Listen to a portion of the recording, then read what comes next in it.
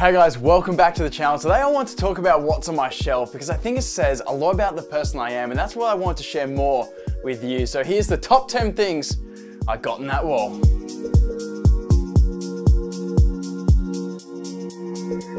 Right, number one. Now, you may be asking, as a diver, why would I have a cricket bat in the wall? Now, aside from the fact it's very Australian, I actually had a show on KO about the T20 World Cup with cricket, and this was a little souvenir I took home from the whole event.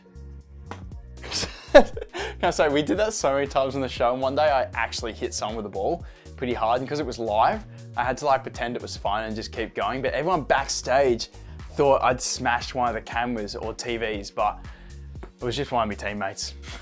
A few of these things are hidden quite deep in here. Now this may just look like a normal fan, but at the Olympics, when I was making videos about the air conditioning dripping on Cass, they came to fix it in like a team of 5. Now, we actually traded, I gave them one of my Australian fans because we were going to Japan. They gave us fans as part of the kit, and they traded me one of theirs after they fixed the air conditioning. So, it's a little reminder of their help, and also another way to stay cool.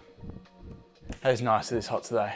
You can tell I haven't touched some of the things in there for ages because look at the dust on that thing.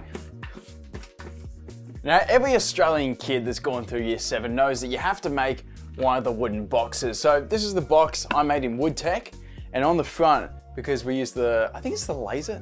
It's like the laser color to do one of the designs. Tim's giving me the head nod there.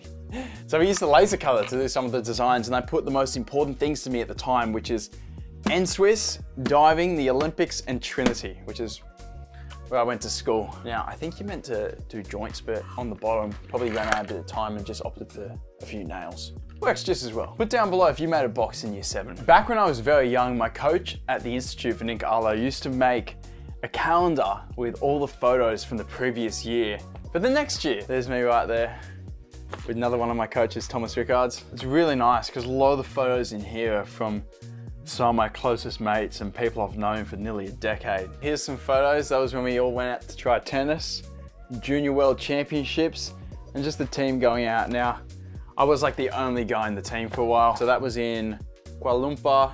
It's with the head of Diving Australia, Steve Foley, and that would have been at Junior Nationals. So it's really nice, wholesome. I actually forgot I had this one.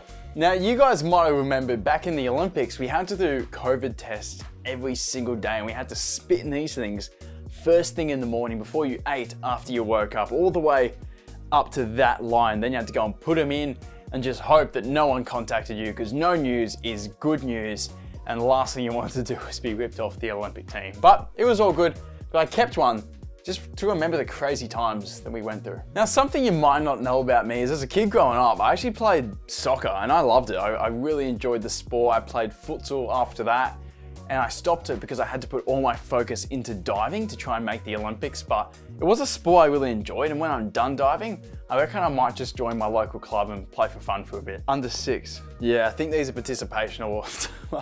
This funny looking banana comes from the Australian Sports Integrity, and basically, we have to be so careful as athletes of everything we eat, including all protein powders, because some of them have banned substances. So protein powders that we do use have to be batch tested and go through a certain process, but they always do like bi-yearly, what are they called? But they always do bi-yearly presentations about making sure you put food first. So I got some questions right and won the fake banana. Now this is my Australian sports medal. Now we got awarded this after our competition at the Commonwealth Games, and basically I believe that the ASM, Australian Sports Medal, goes onto your name, so it can be Sam Fricker ASM. I was really proud to receive this one, and they've given you a nice big one and a small one that you can put on your suit jacket, and that's kind of when you wear them. These two kind of go hand in hand. I did finish high school. I went to Trinity Grammar School through my whole high school career. They really looked after me with all my sport. Mum got me this one when I graduated. Bit of dust on his head, but it's always a nice piece of paper to keep on your wall. I'm not sure when I'd need it, because no one really asks for you. Do they, Tim? I've never really gone for a job. I work for myself. Don't say that. Is this sensitive information? So this little rock, more than just a rock, it's got $1 written on it. When I was younger, I used to want to make a bit of money, you know, so I could buy a lolly at the shops. And my dad used to bury these rocks deep in the sand pit, and then he'd make me go and find them. And if I found them and presented them to him, he'd give me the money worth on the rock. And he was trying to teach me that I had to work hard to get my money. And that's what I did. Some of them had 20 cents written on them. Bit low, I reckon. A lot of work digging out that sand, but $1, very good nonetheless. But yeah, with inflation, I think this rock's probably worth more than the money. Here's my little samurai sword I got from Japan. I love these little things. If you're one of my friends watching, you probably got one of these, and that's because I love them so much. I was like, I have to share this experience with everyone. They are incredible. Tim, do you want one? Another thing that I love to keep, I have a lot over there. It's all my competition lanyards. So I got my 2 most important here. This one's from the Olympic Games, which was super sensitive. You wouldn't be able to look at that during the Olympics. We're meant to blur them out. And the Commonwealth Games one. And actually at the Commonwealth, there was a few times I posted the photo where you could see this, and I got a call from someone on the team. I had to take it down and blur it out because this during the actual event is pretty sensitive. And I still have my room key on the back of the Commonwealth one, and I was meant to give it back, so they charged me. Thank God DA covered it. Thank you, DA. Now, of course, there's a lot of medals up on my wall. This is where I keep my most important ones.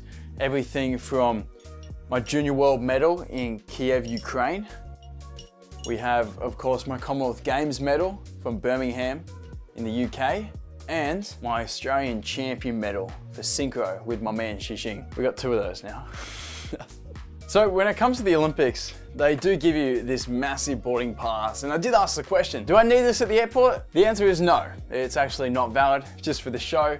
And on the way back, we actually got, of course, the physical ticket, and I flew over to Darwin because we had to quarantine for 2 weeks, which was a very interesting experience straight after the Olympic Games, the coolest thing in the world, to one room where you can't move out and can't dodge your food. Thank you for watching all the way here, and I really appreciate your support. Put down in the comments if you have any other questions about what's on the shelf, and of course, like, subscribe, but don't put on the bell because I post way too many shorts.